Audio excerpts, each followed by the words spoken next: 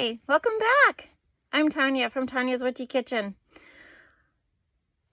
Yeah, I got my Bah Humbug shirt on. Looking to see how much gray you can see in my hair. Maybe I should move back more. I don't color my hair. It's too much time. Nothing against people who do. Like, that's awesome.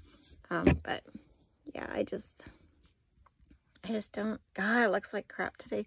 Anyway, I get my genetics from my mom on my hair side, because otherwise I'd be bald or totally white by now. So I lucked out, really. Yeah, just a few. Okay, anyways. How are you doing? How's your day going? Mine could be better, but that's okay, right? You stay positive. You keep going. I got my banner behind me. Can you see it? I thought maybe it would take away some of the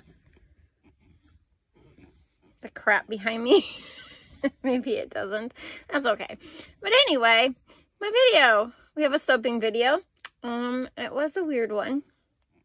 It was something I wanted to do, and I've been thinking about it. And I should have known better on some of it, but you'll see what I mean when we get there. Yeah. It's interesting. It turned out okay. So let's go check out the video for the Coco Bongo. And welcome to the Coco Bongo. Not the famous casino. No. That chunky mess is my lye solution. It is chunky because there's coconut milk added to it. Yeah, my original idea for this this bar was to make everything C's, right? Like coconut oil, cocoa powder, the coconut milk, cocoa butter, canola, castor, all the C's. But when I ran it through the lye calculator, I kind of looked at it for a little bit, and I was like, I didn't like my acid ratio, my fatty acid ratios. So I did add some other things to it. But I think I am going to try it just as a little bar, a little test bar, so. But anyway, I'm looking for emulsion. Actually, in the end, I wanted it didn't thicken up. So my fragrance oil right there, which is mixed with clay, is another concoction. I am once again messing with my fragrance oils. I will show you. So it was, for those who are listening, it was 54% sweet nectar and hibiscus from brambleberry. It was 39% coconut fragrance oil from Wholesale Supplies, and it was 7% mango from brambleberry. I think it needs more of the coconut. It's curing, and it's coming through finally. It must be a slow thing with that. But, yeah, a little more coconut. But it smells, it's delightful. It's what I would imagine a tropical beach would smell like, with your flowers all, all around. I don't know. I've never been out of the United States, never been to a tropical beach, never been to the ocean. So this is my concoction of, it's just a little water and cocoa powder, really. And that's what I am coloring this with. Yeah, it was the C thing at the time. But, you can use cocoa butter to color. It's a natural colorant. It will not smell like chocolate at the end, okay? Those things do not come through when you use turmeric or this, or I'm not going to say anything about cayenne. I've never tried that one. But, like cinnamon, the scent does not come through. It does not last through saponification, which is why people add fragrance oils or essential oils, okay? Now, I really wanted this to chunk up. I really wanted it to get thick, which is why I keep messing with it. And it didn't get chunky. It must have been one of the fragrance oils in there. But I just kept mixing and mixing and mixing, and I was hoping. And so anyway, I wanted this to look like a coconut. That was my overall thought process here. And if I hadn't second guessed myself, it would have been okay. But anyway, at the end, you'll see. I'll leave you in suspense till we get there. But yeah, so I wanted the brown on the outside and then a white in the middle, you know, to kind of look like a coconut would if you just kind of split it in half like you could do watermelon slices, you know. That was my thought process. My thought process always doesn't always work. And so I had my my column mold, and I was gonna, yeah, this was the debating part, pour down the sides of it. But it's still really, I was hoping for thicker. Like my white thickened up because, and the only thing different was the titanium dioxide in that and the cocoa powder. So I don't understand that at all, right? It shouldn't have done that. But anyway, so this is I just started with a little bit on down the sides, and I was trying to keep it off the bottom so I didn't have one big chunk of, you know, brown. So then I think I just added some more. I just wanted it around the side of it, you know, around, because it's brown on the coconut, around. Yeah.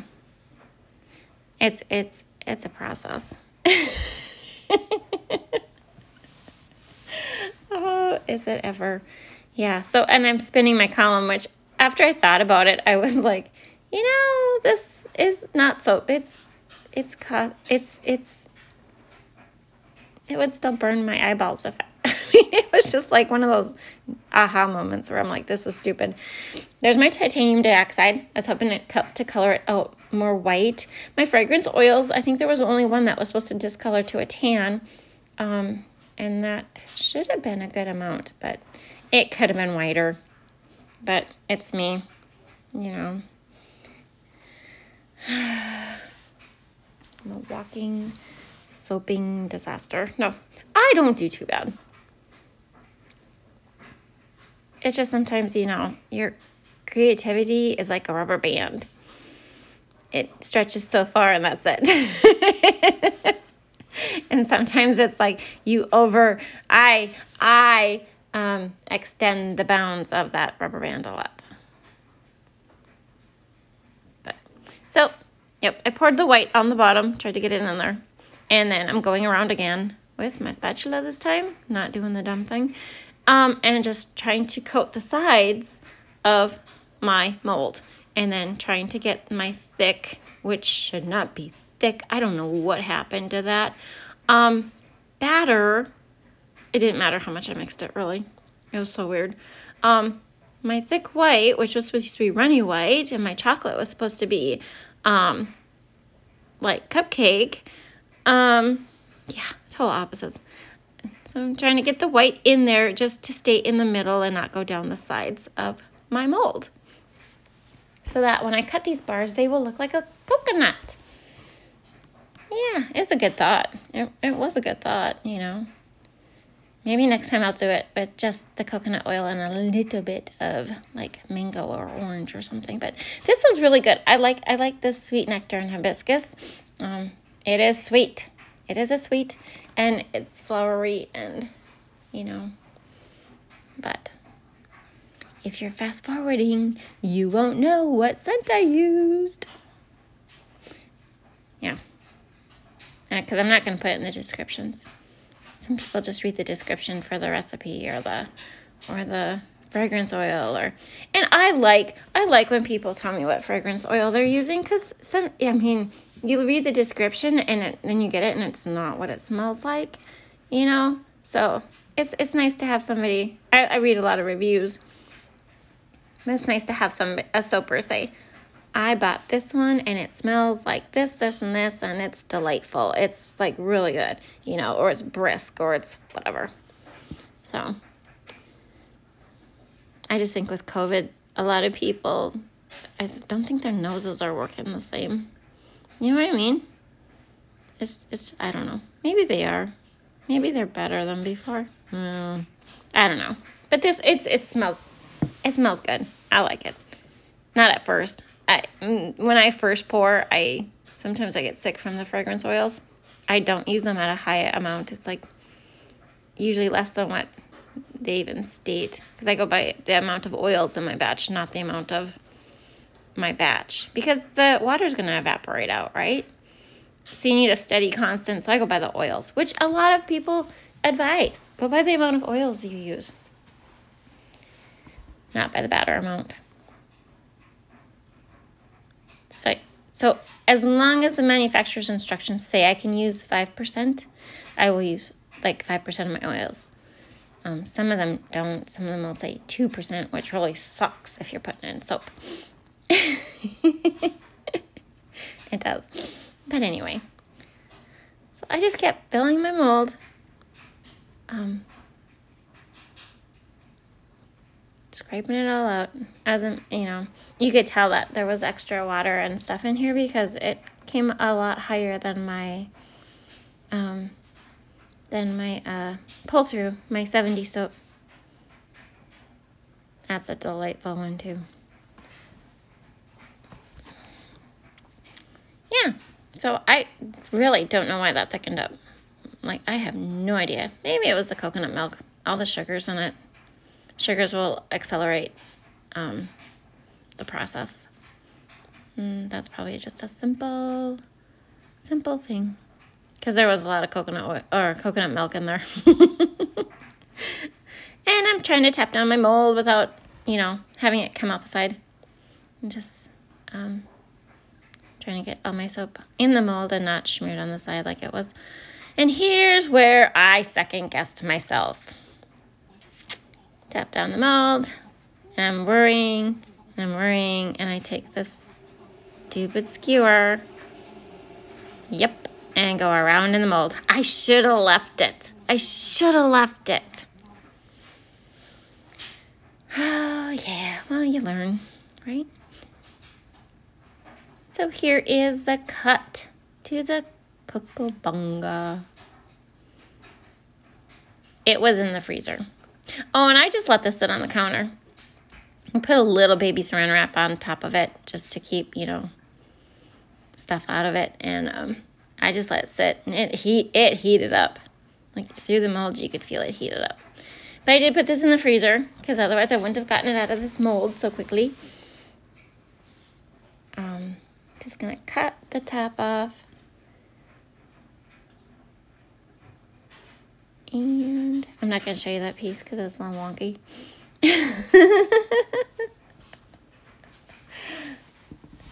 So, there's a lot to soaping. There's a lot of chemistry to soaping. And there's a lot of great books out there on soaping.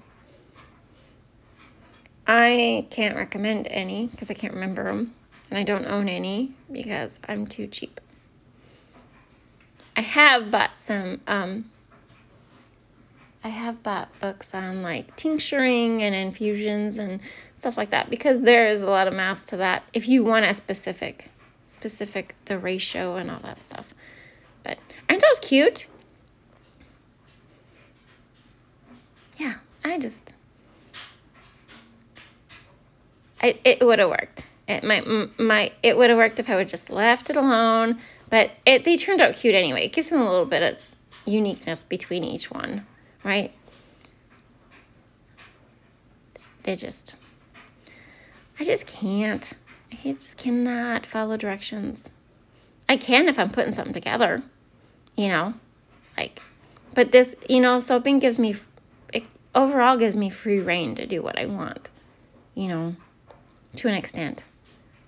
See? Look at that. He would have worked. If I would have left it alone, he would have worked. What was I thinking?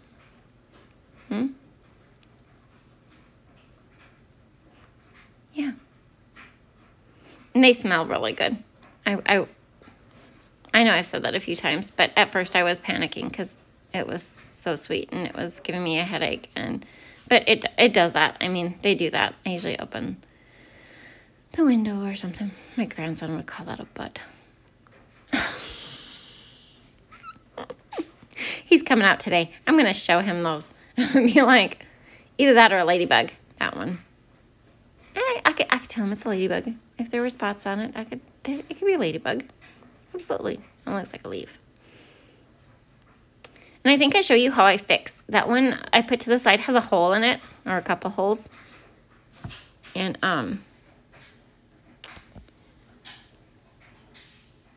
that was that one. Oh, yeah. But the one that's right there. I'm going to show you how I fix him. So this soap is so pliable now, but it's densifying. Okay, so it does not hurt my hands. It does not burn my hands.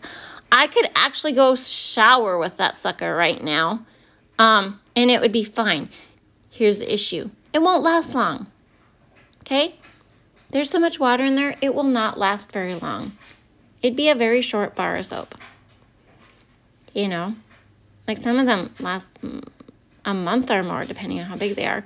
And that's what cure is. Cure is just getting the water out. Just getting the water out. And don't blow up my messages because you think that that's wrong. Because otherwise I would not be holding that soap. I've done that. I took my Christmas gingerbread one because I wanted to see, because it was a test soap again. I wanted to see what it was like. Was it too harsh? Was it too, because it was all essential oils. And see, it's pliable. You just fix it. And a lot of times I don't take the time to fix it, so I'm just being really nice and showing you. Yeah, it looks pretty. But yeah, I took my gingerbread one in the shower. It lasted for a while, but it wasn't cured, but it was delightful, let me tell you. That one was delightful. It's got molasses in it as a sugar. It really turned out nice. There might be a couple left. I could post a link below. There might be one or two left. I cannot remember. They weren't Christmas soaps. They were winter soaps, but gingerbread's delightful.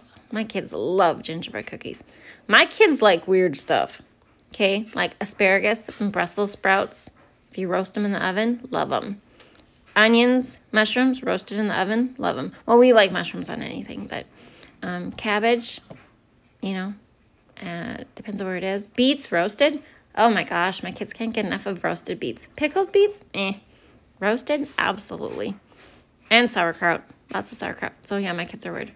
Oh, they were a little, there was no soda ash because they were super hot and in the mold, but I just steamed them just to brighten them up.